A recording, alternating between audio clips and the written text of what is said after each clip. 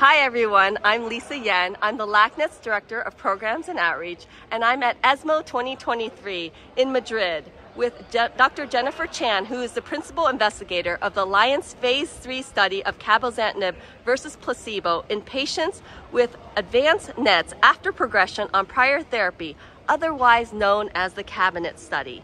Dr. Chan is going to explain the results of the Phase 3 trial that were announced yesterday. Thank you for being here today.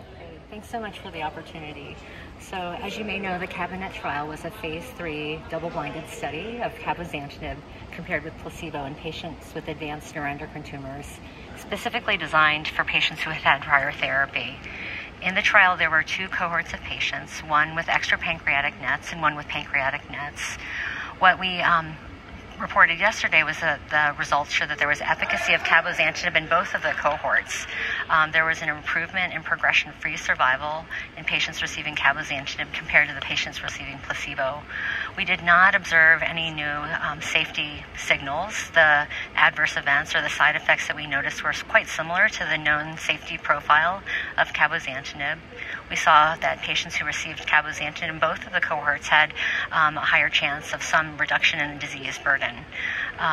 So we're optimistic, we're hopeful that this may become a new treatment option for patients in the future. Wow. So I know you said there's two cohorts, extrapancreatic and pancreatic, so that includes lungs as well? Right. About 20% of patients who were in the extrapancreatic NET had lung neuroendocrine tumors. More patients had GI neuroendocrine tumors, and there were some patients who also had unknown primary tumors. Okay. And what kind of grades does this include? Yeah, we had grade 1 and 2 mostly, but there were a small number of patients who had higher grade disease. All of these patients had well-differentiated or moderately differentiated neuroendocrine tumors. So Dr. Chan, I noticed the room was packed. There was a lot of cameras out, a lot of tweets. Why are you so excited about the results of this study? Yeah. So I'm particularly excited about the results of the trial because I think it may add to the options that we have for treating patients with neuroendocrine tumors. And this is particularly relevant for patients who have received prior therapies or may have received all of the known effective therapies. So I think this does offer additional ways to control disease and improve outcomes in the future. Yeah. So Dr. Chan, this is years of hard work. How long have you been working on this? So the trial activated in 2018, and it was at the end of July of this year that the DSMB announced the results and the recommendation to stop the study early.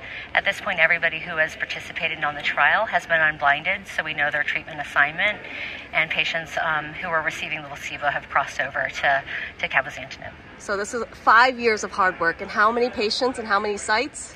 Yeah, so the data that we presented yesterday was 197 patients in the extrapancreatic NET cohort and 93 patients in the pancreatic NET cohort across a number of different sites within the Alliance and other cooperative groups within the NCI's National Clinical Trials Network.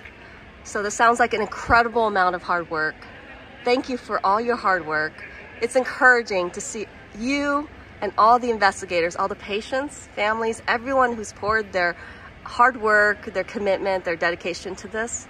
So we really want to thank you and congratulate you, and we look forward to hearing the results. Thanks. I'm also incredibly grateful for the patients who participated on the trial.